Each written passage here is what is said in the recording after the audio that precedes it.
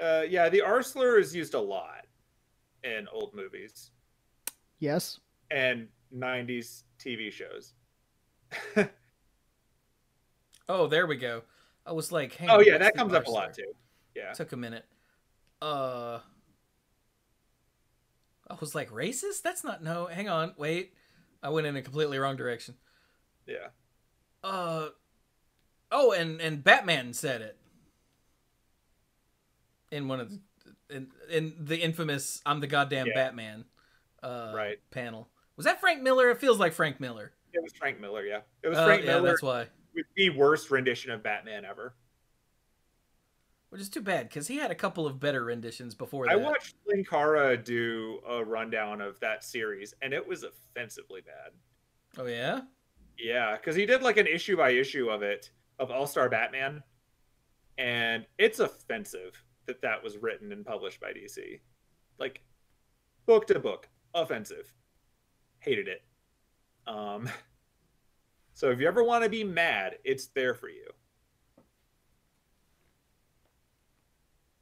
I don't know anything about Frank Miller. He was a gifted writer, and then he turned into like a pile of balls. I think he reached that point of gazing too far over the edge and just becoming a shitlord. I can see that.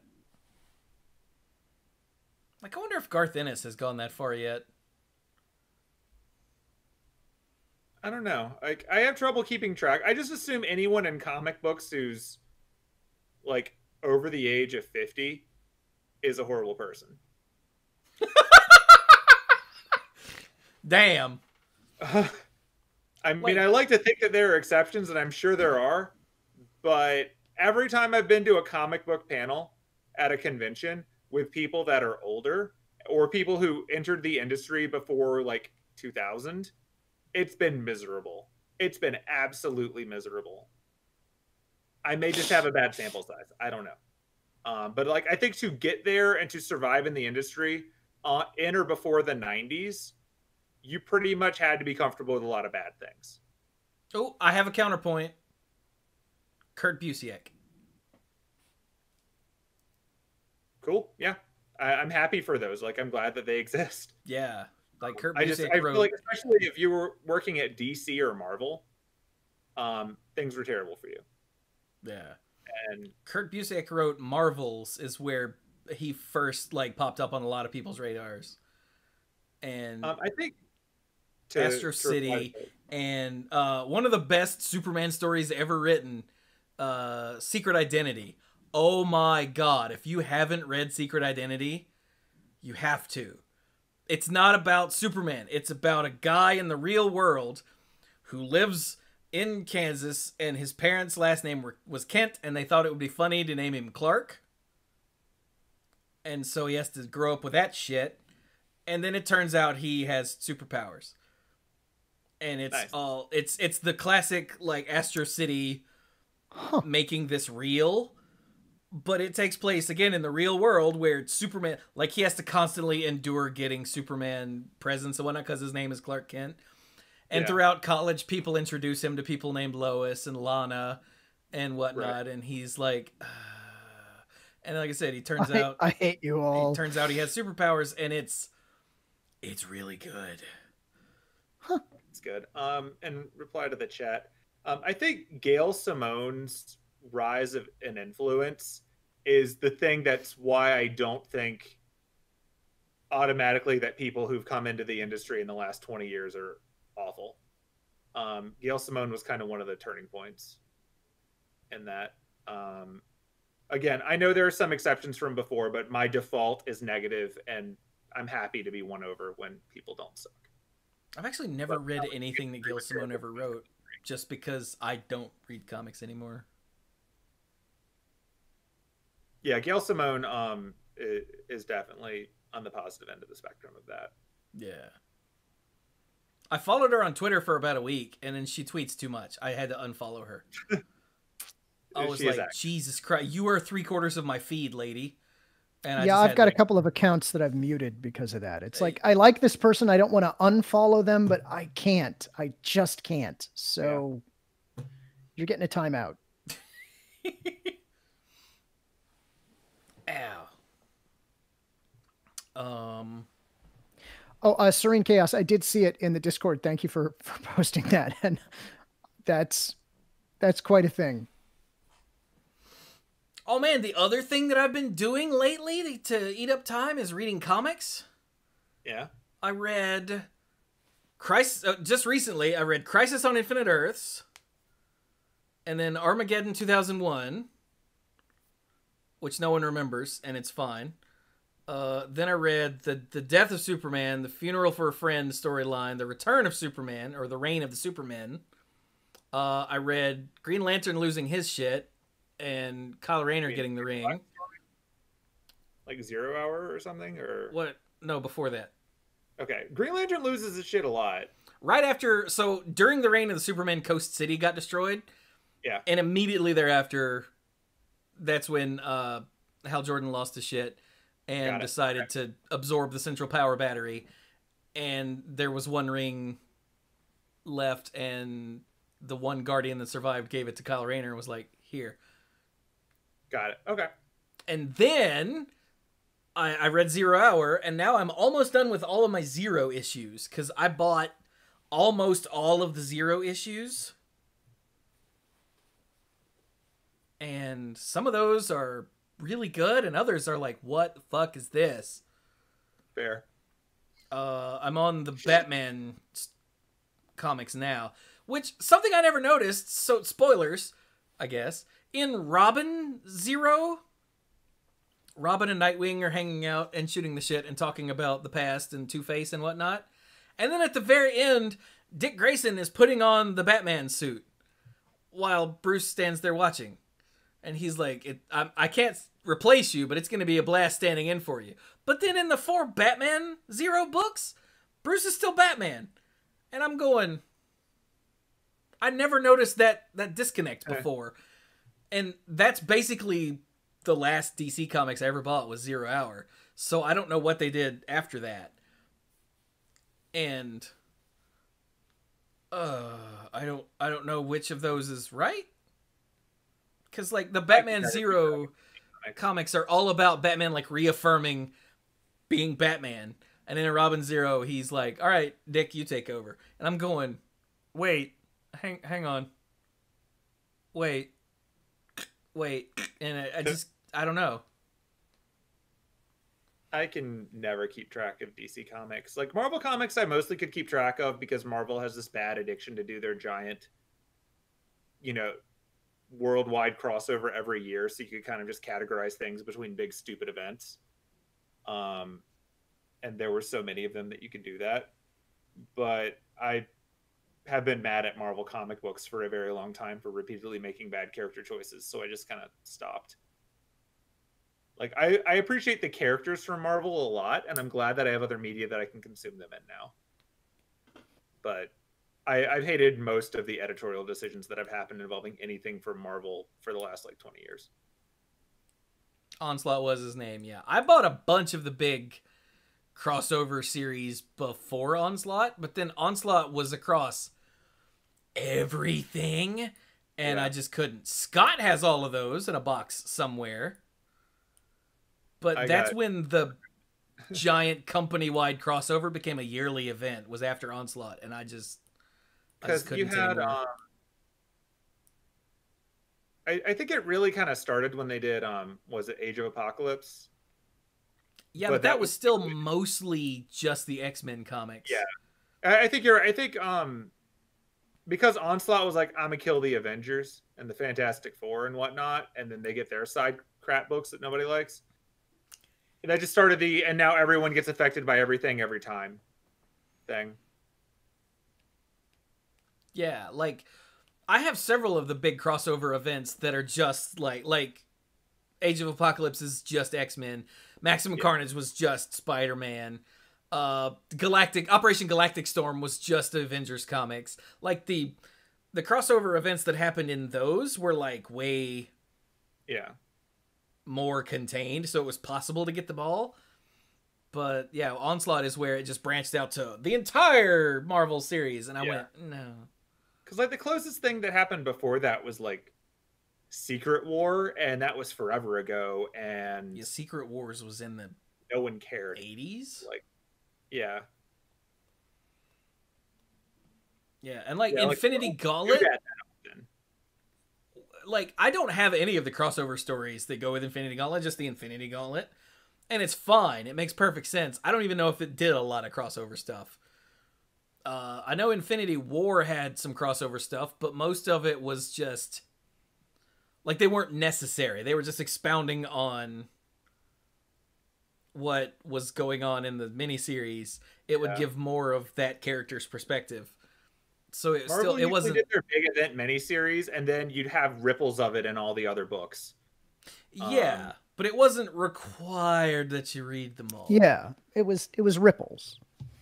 As opposed to like when they did Civil War, where everyone had to be on one of the two teams, no matter which book you were. And there were like 105 books by the end of it, and no satisfying conclusion. Yeah, people have told me that it's possible to just read like this series and this series and get Civil War, and I went, I'm good. I mean, I read all of Civil War. It's not worth it. Exactly. Yeah. It's just not worth it. It's not good. Yeah. Once I'm done with the Zero issues, I've also got so I've got 2 of the Batman books and then the 4 Superman books, Zeros, and I'm done with the Zero issues. That's where they introduced Conduit, who was supposed to be the next big thing, I guess. He was like Clark Kent's like rival growing up, and he went on to become a supervillain who somehow had kryptonite somehow. I don't know. After the initial run with him, he sort of vanished because no one cared. Yeah. I think. But then it's Superman Doomsday Hunter Prey, which was the follow-up when Doomsday came back to life. Doomsday for the host, so hard from being a character that was built to do one thing. And then after doing that thing, they're like, well, let's try that some more. Just keep trying that. Like, the Hunter Prey was when he comes, like, Superman's like, wait, what happened to Doomsday's body? Damn it! And he goes looking for it and finds out that he's alive again and learns about his past. And then they drop him at the end of time, where Entropy kills him. And that should have been the last time anyone ever heard of Doomsday. And then somehow he came back and was smart and could talk and shit. And I'm like, that's a whole new character. Yeah, it's different. I remember trying to explain Doomsday to one of my friends once. And they're like, okay, so what's the plan? I'm like, all right, so if you give 2 babies a knife between them, whichever baby kills the other baby, you make a copy. And then you do this 1,000,000 times and they have the ultimate murder baby. And then you put that murder baby with a knife and a cage with a tiger. And if the tiger wins, you clone the tiger 1,000,000 times until it can murder the biggest tiger. And you keep doing this 1,000,000,000 times until you have something that can kill Superman. And they stared at me and they're like, no, really, what is it? And I'm like, that's the plot. Except it was always the baby. It was always the baby. But like, we go with the baby that lasts the longest and we keep cloning it until we make the ultimate baby. It's just dumb. Like back then. And it turns out the twist is that this took place on an ancient Krypton. But back then Krypton was horribly inhospitable. And so they'd shoot the baby out and it would die. And then they'd go out and pick up scraps and reclone it. And they'd shoot the baby out and it would die. And they'd go out and pick up scraps and reclone it. And then eventually it got to where it wouldn't die. And then the monsters would eat it. Because there were horrible critters on ancient Krypton. And like the first time it stood up and they were like, it's fighting back, and then it died, and they went out and they kept recloning it until it could survive the atmosphere and fight off the monsters. Because apparently dying and recloning it made it stronger somehow. It's because he's the winner of a roguelike. Oh, I get it. It's just a new run. Okay, that makes a lot more sense now, actually. And so when you get the ultimate boss of your roguelike is killing Superman. Yeah. And that's actually what they called it, was the Ultimate. That's what the guy who made it called it. And eventually it got to where nothing could kill it, and it wandered around the entire planet killing all those horrible critters until it found its way back to the place where they made it, and it somehow remembered dying all those millions of times. It's not a good story. And it got pissed off and broke in and killed everybody, and then hitched a ride on the supply ship that came to visit and started terrassing its way through the universe until eventually someone beat it, wrapped it up, and launched it out into space and ended up on Earth. And for some reason, thousands, if not millions of years later, it woke up and was like, what the fuck? And broke out and killed Superman. What? Doomsday's entire purpose was to sell the death of Superman. Yeah. But then, and as just a nothing that came out of nowhere and killed Superman, it was perfect. And then for some reason, they decided to do this backstory thing. Gotta explain it now. Yeah, they did that thing that you're not supposed to do. Yeah. And yeah, and every time that he came up after that, Doomsday that is, it was weirder and weirder and weirder. I looked up all of his appearances once, and after the second one, I was just going, what is this? What is this?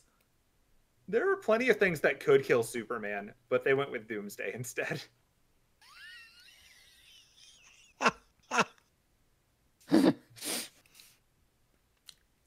Clues that is brilliant.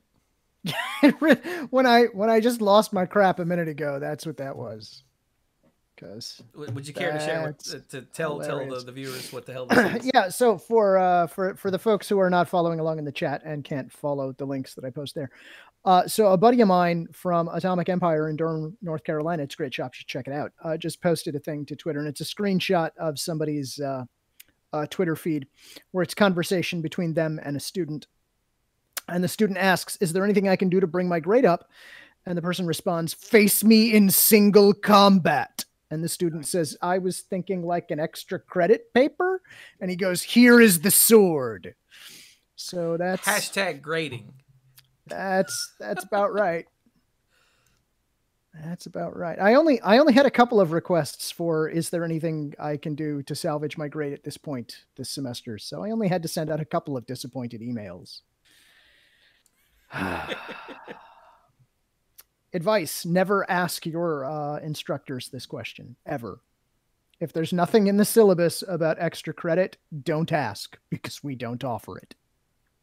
Especially don't wait until the very end if you are going to ask. Yeah. Yeah. And my standard response is that what I need you to do is to build a time machine, go back in time, and do better on the other things, because that's how you do it. I would give an A to anyone who built a time machine. That's right. If you can do that, you're getting the A. Absolutely. 100%. No matter what. I don't even care what class it is. I do not consider it cheating if you go back in time and tell yourself the answers. Don't let causality be the reason you only got a C. That's right. Try harder. Lord. Save scumming is a perfectly valid strategy. So Pinball said, you remember when Wolverine had no origin and now he's got like 12? I actually have origin. I have the original issues. Oh, yeah. And it was... I remember at the time when I got to the issue where the claws first popped, it knocked my dick in the dirt. I was like, what? And then the rest of the story, I don't remember because I haven't gotten to that in my reread of my entire comics boxes yet. But, like, I remember the story being not great. It's a period piece. And you find out Wolverine, which one is Wolverine? Because it's a mystery at the beginning. You think it's this or that, and no, it's that. What? And then I just remember being, when it was over, I was like, okay. I mean, when I was a kid and getting into X-Men, a lot of characters didn't have backstories. We didn't know who Rogue was. I didn't need to know. And I think it was more fun that way. Like, I know that's the lazy answer, because whatever you come up with is going to be better than what they do, because you're going to like whatever you came up with. Hi, Jen. But I do feel like most of the time when comic book writers try to fill in the gaps, they just make mistakes. It's very seldom going to be satisfying.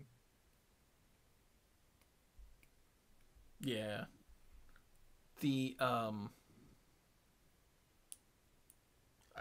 I think I liked it better before they decided to fill in gaps for literally everybody all the time, forever and ever. I'm in. Yeah. Like, I still don't know Gambit's deal. And I still don't know if he is the one that Bishop talked to in the future and came back and he was like, you! And Gambit's like, what? And I don't want to know.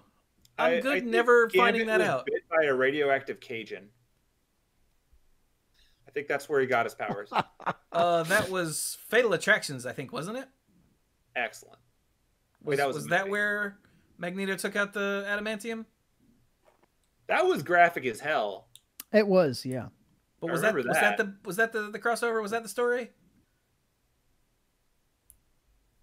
Nobody remembers. No. I remember the comic where it happened. I don't remember what it was called. Like, I think anyone who's ever seen the adamantium getting ripped off as skeleton remembers that. Like, you don't forget that. It was Fatal Attractions. Damn, I'm good. I never even read that. That's one of those things that I know. Yeah. Yay. Wolverine 75, yeah. Wow, is that all? Because I had like 48, 49, and 50, because that was a storyline. And then issues after that I had because they were parts of crossovers. I didn't realize it was that soon after those. Damn. I guess that's 2 years. My major problem with comics right now is that I have 3 long boxes worth of comics, and I don't know what the hell to do with them because none of them are actually worth anything because I was collecting comics in the 90s and none of those were worth anything. So I use my comic long boxes to hold up other boxes. Yeah. I don't just want to, recycle them because I would feel bad doing that, but they're not actually worth anything. So I can't really sell them either. So they just take up space. That's why I'm reading mine, because otherwise it's literally just taking up space. And I decided this year, you know what? I'm reading all of that shit. Thus far, I've made it through 1 1/4 of my 4 long boxes. It also became a reorganization, which is what's taking so long. Hey, Pinball, I like Spider-Man 2099. Dude, yeah, Miguel, was that his name? Yeah, Miguel O'Hara. Because he was... Yeah. That's what multiculturalism was in the 90s. That's what they thought it would be in 2099, was give him this first name and this last name. Boom! Yeah. I was like... I mean, like, I like Spider-Man 2099. I liked the crossover where like the two of them, like him and Peter Parker, get swapped and neither one knows why. So like Peter Parker is way out of his debt in 2099, where he's just like, wow, there's plenty of room to swing up here. There's cars everywhere. He feels like he's stuck in traffic because he's trying to swing around in the skyscrapers and there's just flying cars everywhere, like a Batman Beyond scene.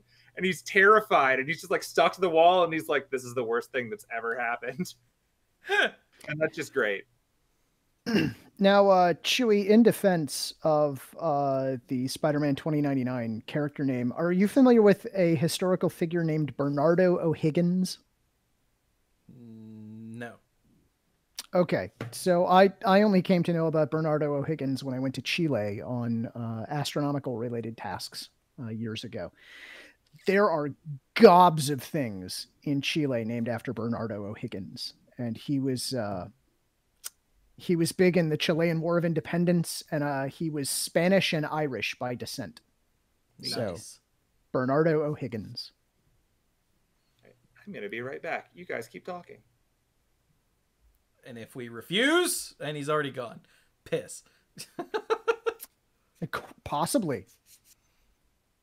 Ah, I see what you did there. See what I did there? Yeah, that's right. Yeah, I never read much Doom 2099. I have a couple issues, but it always seemed weird to me that Dr. Doom somehow made it to the future. I don't know if he is the real Doom or not, and I don't want to know.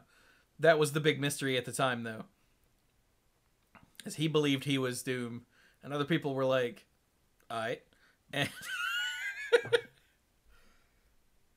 was like, didn't Doom have a time machine? Wouldn't he know this shit? Nope, I don't want to know. I'm good.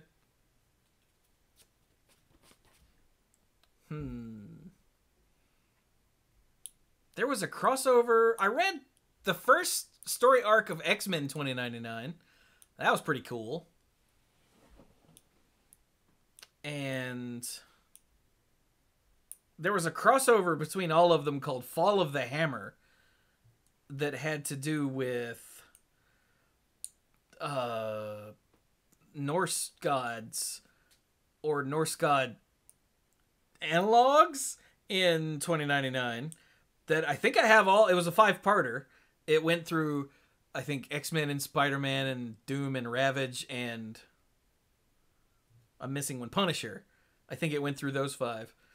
And I have all of those, but I don't remember anything about that at all other than it existed. I have a lot of random comic book storylines where I would like read part 4 and be like, that's pretty good. And eventually I would amass the other, 1 through 5 to go with it. And some of them I didn't. And it pisses me off. While I was going through my Spider-Man stuff, I found like parts 3 and 6 of one where the final issue is a big ass team up with like everybody. It's like everybody. It's got Spider-Man and the Punisher and Moon Knight is there and some I think Daredevil. It's called Round Robin, the Sidekick's Revenge. And the final issue is this giant gatefold cover where it's a big ass splash for all of those characters. And I was like, this is awesome. And it turns out I have part 6 and I have part like 4 and that's it. And I went, fuck, I never bought all of these. And it bothers me. All right. Yeah. I think we all have regrets. I mean, I could probably find them all now for just a few bucks if I were willing to go to a comic shop, but sure. The comic shops around here, Sailfish, Sail, is it Sailfish or is it Sale Fish? I can't remember, but there's 2 of them around here, and I've been in both of them, and they're run by assholes, or at least they were years ago, enough to make me never go back. Comic shop, Bill. Oh yeah, totally. Yeah. I didn't realize how lucky I was when I was a kid that there was a comic shop in downtown Lexington run by this sweet old guy. And then later, in the same space, there was one run by a sweet young guy named Blake. And he wasn't like a horrible gatekeeper nerd. And I never ran into horrible gatekeeper nerds in there. And that's where I bought comics for years, other than the grocery store, because you could do that back then.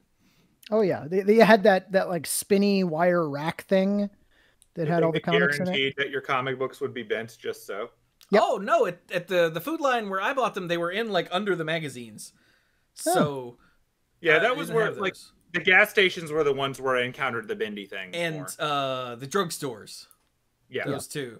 Because if they didn't have something at the that I wanted at the food line, I would run across to, I think it was not Rite Aid. It was before that.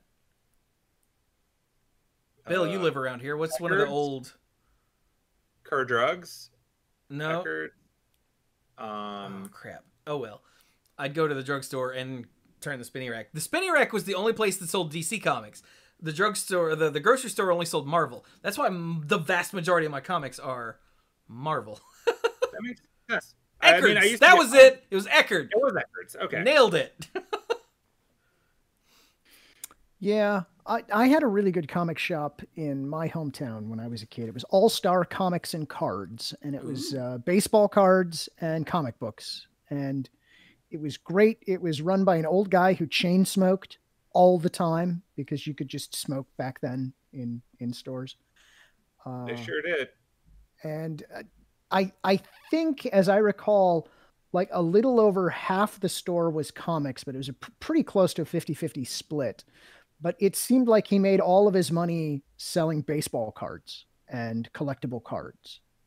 This was in the years, you know, well before Magic the Gathering or Pokemon or any of that stuff. But yeah, that was a great great shop. That's where I got most of my comics when I was a kid. I mean, except for the ones at the grocery store and the spinny rack thing. Yeah. But yeah, these days I would suggest Atomic Empire in Durham, North Carolina, because it is also a comic shop. Yeah. I remember the last time that we went, Bill, is when Clues and Jen were playing Legacy. And we went to meet them and hang out. And while they were playing, we were just walking around the trade paperbacks going, holy shit, do you remember this? Yeah. That was a good night. I appreciate that Atomic devoted the front half to just random collectible nonsense and gaming stuff. And you can just walk around and look at things, and that's great.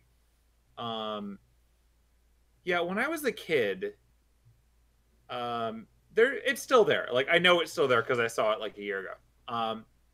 There's this place.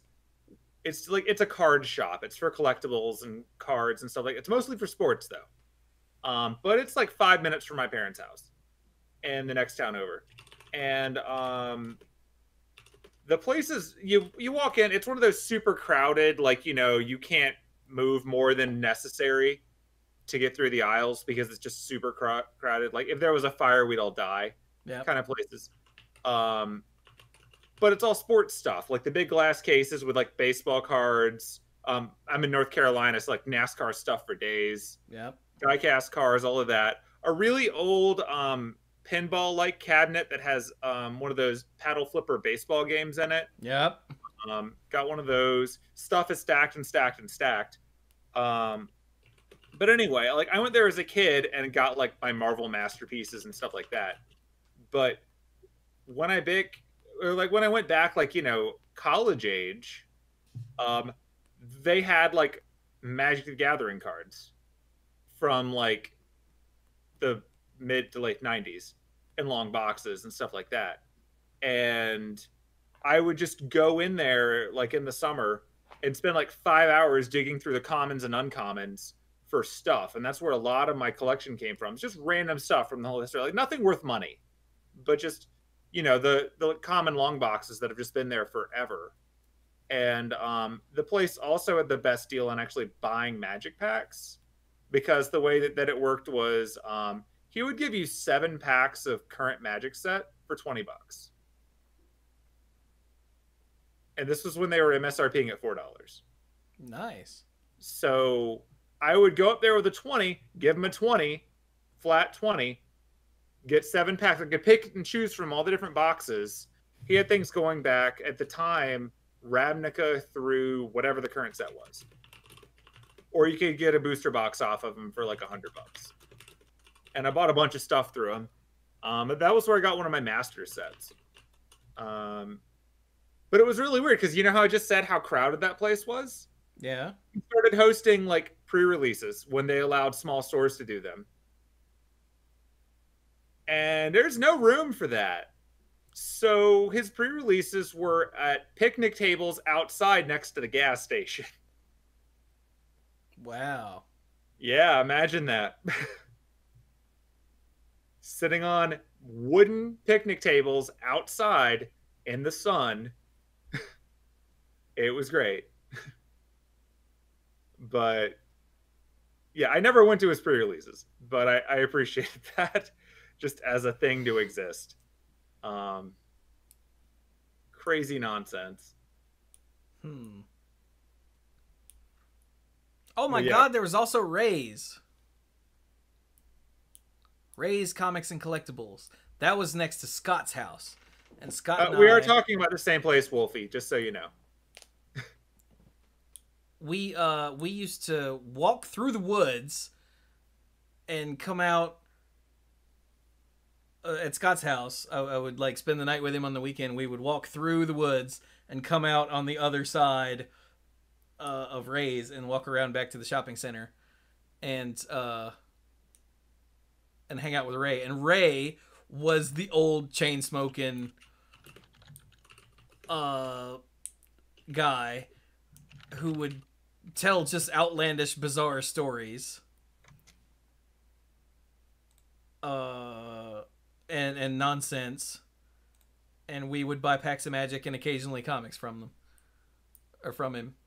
And then eventually his son took over, and his son was kind of a dick, but he still was, you know, it was still worth going there. And then we like went to college and whatnot, and eventually Ray's shut down. It was very sad. Wow, I'd forgotten all about Ray's. That was before like we could drive, so we would, like I said, we'd walk through the woods. It'd take like half an hour to go buy some Magic cards.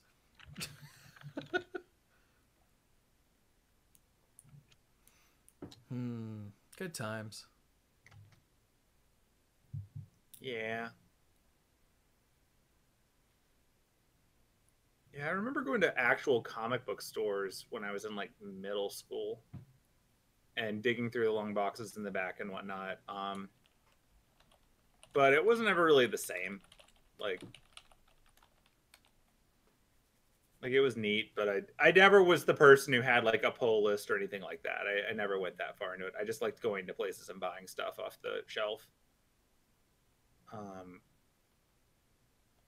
Although I do remember in Raleigh, there's a shop called Foundation's Edge, and it's really old. It's next to NC State.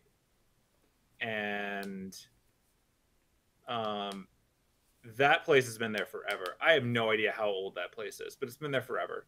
But I had a lot of fun when I was still a student going through the really, really old comics that they have in the way back.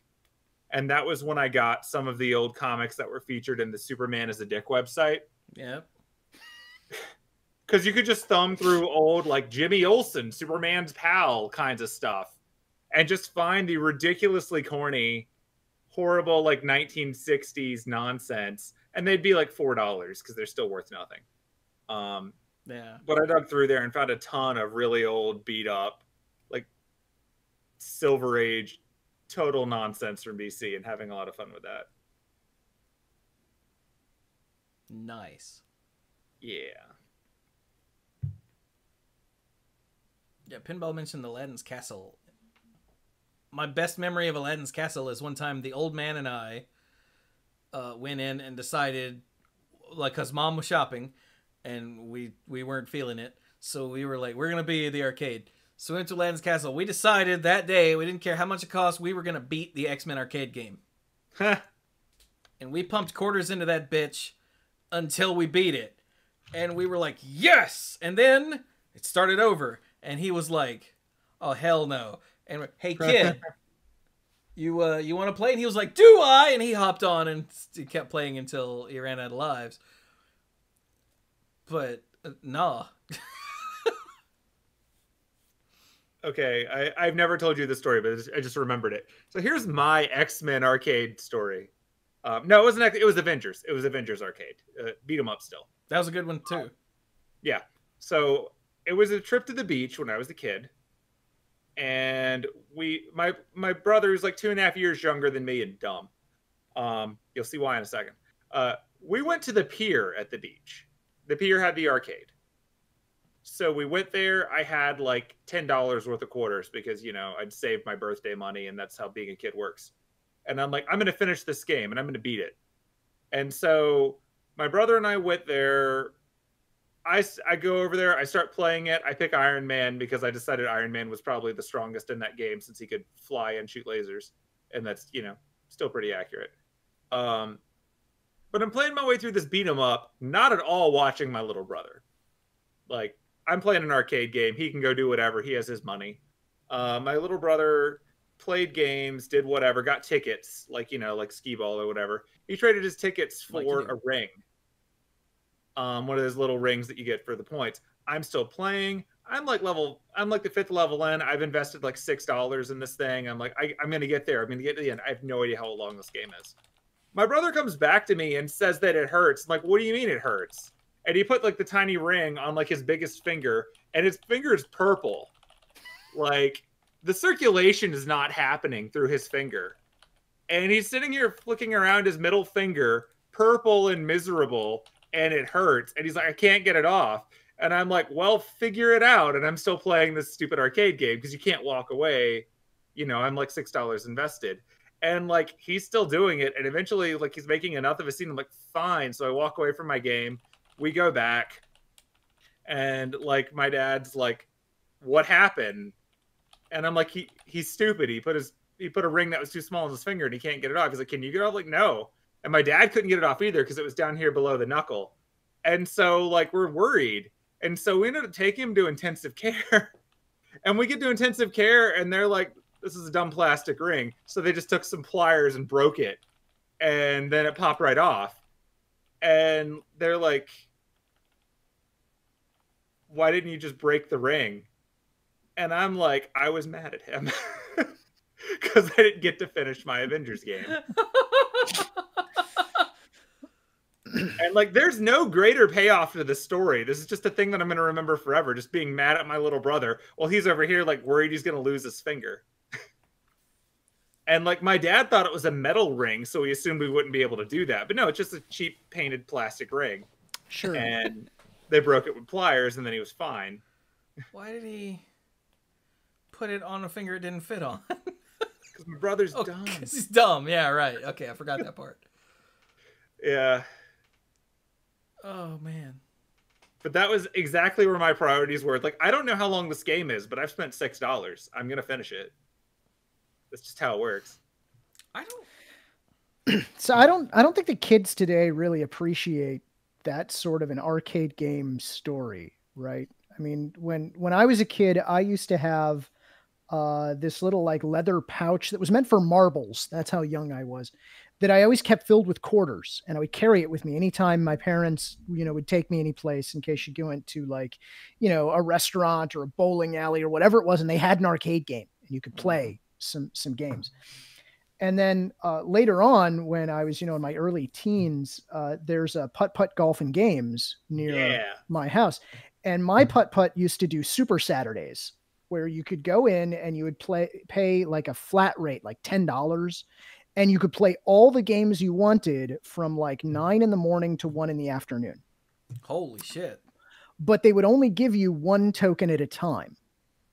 So luckily, the Teenage Mutant Ninja Turtles arcade game was really close to the counter. Oh my God. So you could play the game and you would die. And while it was doing the countdown to continue, you could run over to the counter, get a token, run back, put it in. And then like 30 seconds later, you're dead again because it was the Teenage Mutant Ninja Turtles arcade game. True. And it was meant to kill you.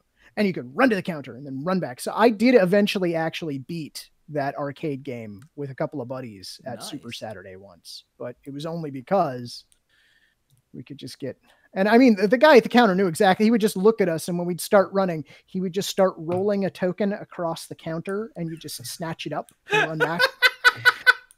Because I mean, they knew what was going on. Yeah. That's awesome. I appreciate that that's kind of done with swipey cards now. Yeah. But it was a different experience.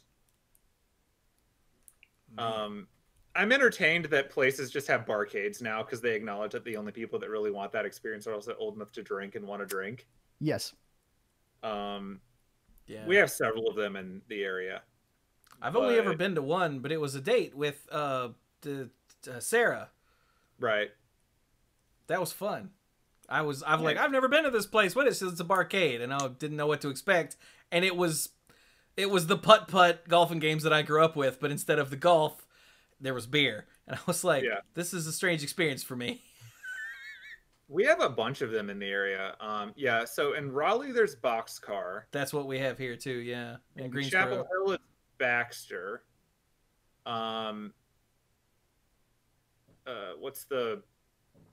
What's the one that we went to, Chewie?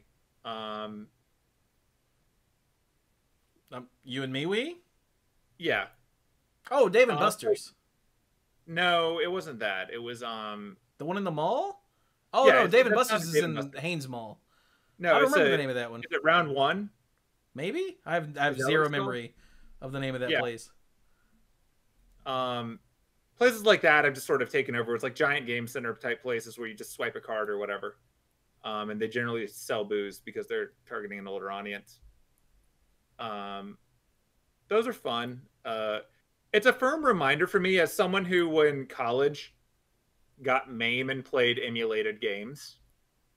that that button that I got in the habit of pushing that put in more quarters is very different in real life when you're using money. Oh yeah. Because your actual the way that you play changes. When you have infinite lives. You just stop being cautious. Yeah. And then you go back into a real scenario where you're spending money and you're like, right, special moves cost health. You stop using them all the damn time. Yep. I used to love when we went to Pizza Hut in my hometown, not just because, you know, it was like the only pizza place in my hometown when I was young. I mean, we had a Godfather's, but I meant pizza. So they had a Neo Geo arcade cabinet in like the lobby. Yep. And so you could play all kinds of the graphics were just mind blowing. I played a lot of Galaga at Pizza Hut. They were. I played a lot of Ninja Turtles at Pizza Hut. Well, I never really liked the Neo Geo games because they were always too confusing for me when I was a kid. Like in arcade. Because it felt like I was just wasting a quarter. I remember being fundamentally upset when one of my friends talked me into playing NBA Jam in an arcade with him. Because you have to put in more quarters at halftime. So you don't get to finish your game until you put in more money. Oh, I'd forgotten about that. I was so mad because like I didn't even want to do it in the first place. But like we each put in like 50 cents, then we had to put in another 50 cents to finish the game. Oh, I was so mad. Yeah, that's ass. My best memory from the days when like the parents would drop like me and Scott or me and Lomax off at the at Putt Putt. Here's some money, go have fun. Was being like a little, you know, 14-year-old twerp and beating a group of guys in their 20s at Virtual Fighter 2. Yeah. I was never good at fighters, but I definitely understand. I was never good at fighters either, but I was good at that one because I learned how to do Kagemaru's moves. And they didn't know how to do moves. They would just push the button. And this dude had beaten all of his buddies, and he was like, who can beat me? And I was like, can I play? He's like, yeah, I'll beat you next too. And I knocked him the fuck out. And he and his buddies were like, I thought he was going to punch me in real life. He was not happy with me. And he put in another quarter and picked a different character. And I beat him harder. And they all left. And Scott and I were like... And then we played on that machine for a while until we gave up. But I had friends who got really good with the joke characters because I really like doing that the sharking thing. Where they walk up and they look like they don't know what they're doing. Not for gambling, but just for like the pride hunt hit. Because if you beat a person with Dan Hibiki, they remember. And they will remember forever. Because that's the point. Like, they get really, really good with the worst character, and they act like they don't know what they're doing, and then they just stomp people with that character. Like, if they use their skills with, like, a good character, they would probably actually be competitive. But no, they just find someone who's okay at the game and then stomp them with the joke character so all their friends make fun of them. And, like, that was the game for them. That's how they played, and that's wonderful. Yeah. I never got actually good at any other fighters. I was passable. 2D ones especially, I couldn't do shit on 2D fighters. If someone else wanted to play, I was going to lose. But I couldn't do it. I just suck with them. I'm awful at them all. Virtua Fighter 1 and 2 I got pretty good at because I just learned how the moves worked with like Kage and like one other character. Who's the wrestler? Wolf. I learned how to do the big swing where you grab them by the legs and spin around and throw them. And that just floored people when I would do that to them. And they'd look down at me like, what the hell? And then Tekken, the first one, I got pretty okay with the guy with the tiger head. I think King. Oh, yeah, I know that. Yeah, King. Yeah. I got pretty okay with him, enough to beat a person or two occasionally. And that was it for me. But I do remember the Aerosmith game, Revolution X. Mm-hmm. That game was awful, but I played it a lot. because it was Aerosmith. I pretty much always sucked at fighting games. It's really not too surprising that I played a lot of one-player games as a kid, because anytime there was a second player who would just be so much better than me, I would be like, right, this is what two-player games are. So I just didn't do them. Yeah, I played a lot. That's where on itself for why I didn't get better too. But Putt-Putt is where I learned to love pinball games. Specifically the Addams Family game, which was my absolute favorite, and then the Jurassic Park one was my other favorite. The Jurassic Park table, I don't remember much. I remember a lot of the dot matrix stuff on that one. I can't see the actual table in my head anymore, but I remember that instead of a plunger that you pull and let go, it had a gun that you would just pull the trigger and it would shoot your ball. And I thought that was cool as hell. I remember a lot of the dot matrix stuff, but I can't see the table. I know it had the Jurassic Park doors in it, because of course it did. Yeah. But that's all I remember. And that makes me sad, and now I have to look it up. I was going to say, I'm looking at it now. We can go to Raleigh, and you can see all of these things, because they have a giant pinball collection at the barcade.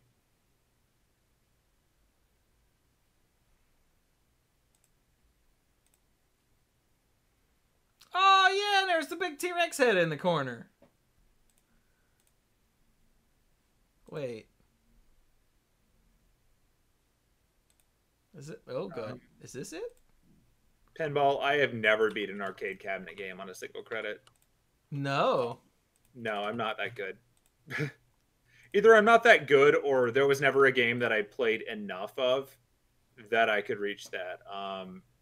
I got pretty good at MAME games, but that's not really the same, because, you know, some of them you had to beat on one credit because some games are crap, like Contra. You know what happens when you put another quarter in Contra? You still start over on level 1. Really? Terrible design. Yeah, it's awful. Huh. Yeah, the only reason that I beat X-Men that time is because the old man was with me and he was determined we were going to beat it, so money was no object. So... That is the power of age. Then I bought it on the 360 years and years later while it was available and played it again, and I'm like, man, this is so bad, but I love it. I had a lot of fun when I was playing emulation games because I got to play a bunch of games that I never would have spent the money to get to the end of in real life. Yeah. But I did enjoy playing through when I did have that. Like the Dungeons and Dragons games, like Shadow over Mystara and all that stuff, were amazing when you could just pop coins in. Because then you could go exploring and doing weird, stupid stuff and not really worry about dying and losing it all. Because they're giant exploration games. And I think every time they've released it, like, on more legal channels, you have finite lives. So, like, you still aren't really incentivized the same way that just pop the plus button to get quarters works. Yeah, I actually played through the first one with Jungle Rat Rob from the Retro League. I can't remember what the hell that one's called. Chronicles of Mystara is the name of the collection. And Shadows over Mystara was the second one, but he and I played the first one. The first one was Tower of something. Tower of Doom? That sounds right. I think so. That one was less complex. No, the second one's just better. Yeah, in like every conceivable way. In all ways, the second one's better. There's more player characters. The map is bigger. The plot diverges based on your choices. Yeah. Optional bosses, more weapons. It's just a better game. Pinball Eye of the Beholder was a first-person game? Yes, it was first person. Like one of those really It was one of the TSR, crawlers? D&D, yeah. Yeah, it's by Westwood, and apparently it was from 2002? Oh! No, that's the Game Boy Advance version. Okay, that didn't sound right. Yeah, I was going to say, no, that was much older than that. Yeah, 91 on DOS and Amiga, 92 on PC, 98, whatever that is, 94 on the Super Nintendo, and 94 on the Sega CD. Hmm. Yeah, I just remember when we were maiming our way through Shadow over Mystara, if neither myself or my friend picked the cleric, and we went to the hidden cave with a cursed sword that turns into the Holy Avenger after someone picks it up 50 times. Well, if you're not a cleric and you pick it up, it hurts you. Oh. So like, it's just a weapon that's meant to be for the cleric. Because the cleric just like stands there and picks it up and drops it, and picks it up and drops it until it turns into a Holy Avenger. But if you're like the rogue or someone and you do that, or probably the thief, I guess, at this point in history, it hurts. But if you've got the pop a quarter button, you don't care. And so you're sitting there and you're like, ow, it hurts, ow, it hurts, ow, it hurts, ow, it hurts, die, get back up. Ow, it hurts, ow, it hurts, ow, it hurts, over and over again until you become the thief carrying a Holy Avenger, just swatting your way through zombies and whatnot for the rest of the game. And the most direct pay to win you will ever experience. How do you even find out that you can pick up a weapon 50 times and have it turn into something else? Being stubborn. No, I mean, how did you know that in the first place? Like, oh, my friend knew it because he'd watched someone who actually knew how to play it on an actual arcade cabinet once. Oh. And so I assume someone at some point in history found this out being dumb and stubborn, or by reading like a guide or some nonsense. I was gonna say it was probably printed in a guide in the back of a games magazine. Yeah. Yeah. I don't know who originally found it out, but my friend found it out via someone that they met and told me. And so I'm like, all right, well, let's figure this out. And we did it, and it was fun. But Shadow over Mystara is a really fun play if you're not worried about lives. Likewise, going to fight the Red Dragon when you're spending money is just a bad idea. Because the fight opens with it killing all of you. That's how they establish the Red Dragon as a badass. It straight up kills your party. So automatically you're putting in quarters just to even fight it.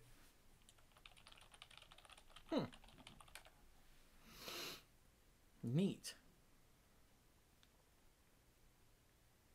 Well, you know, boys, this has been a lot of fun, but it is almost midnight now. I was going to say, we are knocking on midnight real hard here. So this is actually what happened when we did odds and ends every week. We just skipped the first part. Yeah. And I still maintain this is a better show. Probably, yeah.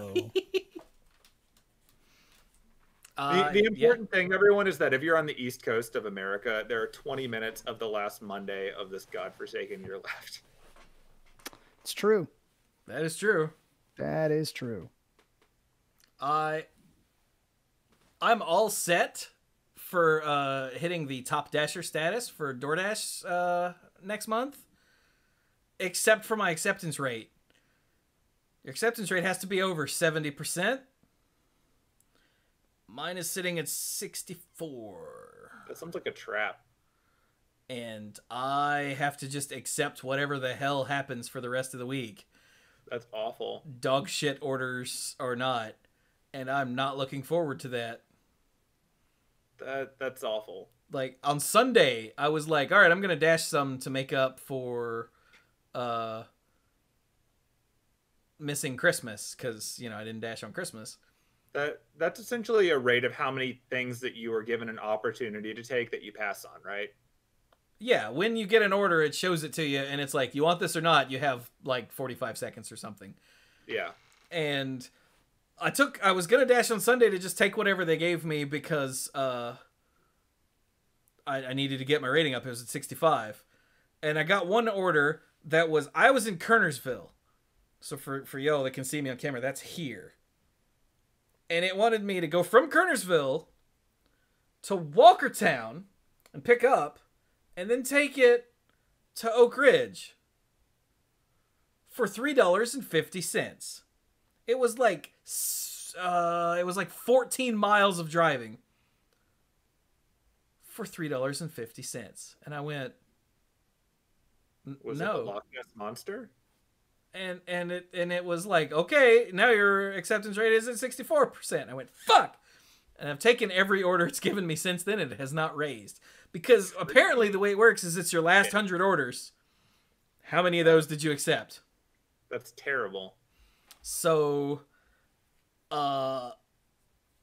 the only way I can raise it is by accepting orders until it boots out a bunch that I turned down. From 100 ago. So you can look at your history of 100 and determine how many consecutive orders you have to take to get there? No, I don't have that information. That's even worse. Yeah, it's blind. So I took terrible orders tonight because I had to, or else, because the Top Dasher status, really the main perk is I don't have to schedule my shit ahead of time, which is a nightmare because you can only schedule a week ahead of time. So like every day, whatever time that the next weeks go live, I have to open it up and just schedule my time. And it's only a minor inconvenience, but if you don't do that, or like if I'm like, I want to start early, I fucking can't. So like if you get the status, do you have to like maintain that acceptance rate and whatnot? At the end of every month, it goes, did you meet all these criteria? You're a Top Dasher. So it's not like you have to keep it above 70. It's just at the end of the month, it has to be above 70. So like the last week of every month sucks. Not usually this bad, but around the holidays, people wanted me to drive very far for no money, and I refused. Like, that one was the worst, the 14 miles for $3.50. But there were a bunch that were like, go all this way for no tip. And I'm like, you go to hell for no tip. That sounds terrible. Yeah. I did one today that was like 6 miles for $3, which is no tip. But most of that 6 miles was getting to Chick-fil-A. And then the order was just like a mile down the road. So I went. But still, like, really, people? I have a question for you based on your pickup stuff. Okay. Have you noticed a correspondence between certain restaurants and certain like tip values? Yeah. Like, the people that buy things from certain restaurants tip way better than people that buy things at other restaurants? People who order DoorDash from McDonald's around here don't tip for shit. Okay, I believe that. Like most of the time, a McDonald's order is no tip or like a $2 tip. Okay. But other places, no, I haven't noticed much of a correlation. Like sometimes you just get lucky and someone is being extra generous, and like I got an $18 tip one day earlier. No, the order was $18. I got a $14 tip earlier this month, and I was like, okay. I wasn't sure about like those things like getting takeout from a restaurant means that people are used to the idea of tipping at that place, so they give you a bigger tip, versus like drive-through fast foodie stuff or like, you know, fast casual doesn't get associated with tips. I was just wondering if that seems to match. Other than the McDonald's one, that's the only thing that I've explicitly noticed and stored in my brain. Gotcha. Everything else is basically, I mean, this is gonna sound classist, but it's still true. It's based on where it's going. I can see that. Like, nicer houses give bigger tips. Okay, that's not true. Bigger tips when you get them, by and large, come from nicer houses because they can afford it. And anytime that, as I'm getting closer to a place, I realize that I'm going to a trailer park, I'm like, well, I won't get much tip here because I won't. And right. Like I don't mean that to sound horrible. That's just I get that's it. the data I have to work with. But like, and then sometimes not. Like I took a giant, oh my god, order of Bojangles to a trailer today and got an $8 tip. And nice. I took a slightly less giant order to a big ass house 2 weeks ago. Yeah. I was like, why do people that live here want Bojangles? Like, that was a thought that I had as I was walking along the long ass path to get to the front door. And I got your standard like $3 tip, and I went, right, thanks. I made 2 trips up your long ass walk to bring you your food for my $3. Appreciate you. But yeah. Okay, everybody, if you order food for delivery, just keep in mind that someone's doing that and make sure you tip them accordingly. Like, the main thing to realize is how far away you are from that restaurant and how far away you are from things. Like, if someone orders from here and they live here and it's just a couple miles, that's fine. But if that's the only restaurant nearby and everything else is far away, you better tip, because I'm going to have to drive my ass all the way back to town. Kind of like a taxi. Like, if you're getting a ride to or from the airport, it's probably a lot easier than if you're going from to other places. Probably, yeah. But like, that's just my thing, is how far it is from everywhere, and then how far that actual drive is, and then the drive back. Like, if I have to drive my ass all the way to Walkertown, I get mad, because Walkertown is a black hole for DoorDashers. And there are a few restaurants there, but once you're in Walkertown, that's all you get. But no one lives nearby the restaurants. Walkertown is like a little blip on the map, but like, it's not, the rural sprawl is everywhere. So any order in Walkertown is probably long as hell, because Walkertown is just the name they give to this giant rural area. Yeah. It's where the zombies go. Ah, I see what you did there. Yeah. Yeah, like, yeah. Pinball Witch is throwing out ideas here. I think it's more than 5 miles from you. You always add more to your tip. Like, that might work for where you are. Around here, that probably would be okay. But I wonder if that was the new neighbors giving me the "please shut the hell up" sound. Could or be. If they just you dropped something. Midnight.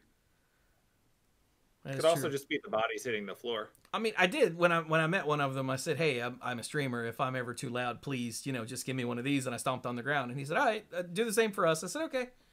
And it's just a ka-thunk, ka-thunk, ka-thunk, ka-thunk. But I don't know if that was to be quiet or if that was just a sound.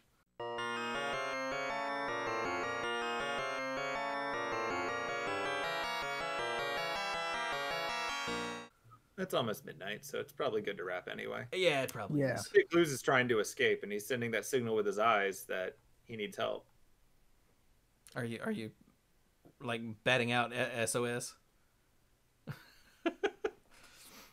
It's his idle animation. He actually disconnected a while ago. That would be great. All right. Well, then we're going to go, because it's late as hell. But I appreciate everyone coming to hang out for us to get together and just shoot the breeze about whatever the hell we wanted to. This has been nice. Thanks everybody for hanging out. It was good talking to you boys again. 2020 can go screw itself. It's Hopefully 2021 will be better. Hopefully? Yes, hopefully. Right? I want to believe. I saw a thing on Twitter that said, did you notice that the way it's pronounced is 2021? And I went, no, it didn't. It did not win. You go to hell.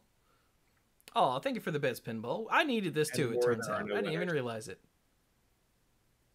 Yay. So, okay, but we're going to go for real now. So I hope everyone has a good night. Good night, everyone. Survive the week, survive the year. I'll be back on Wednesday to stream something. Whatever that is. Yeah. So, okay, bye. Bye, friends. Take care, everyone.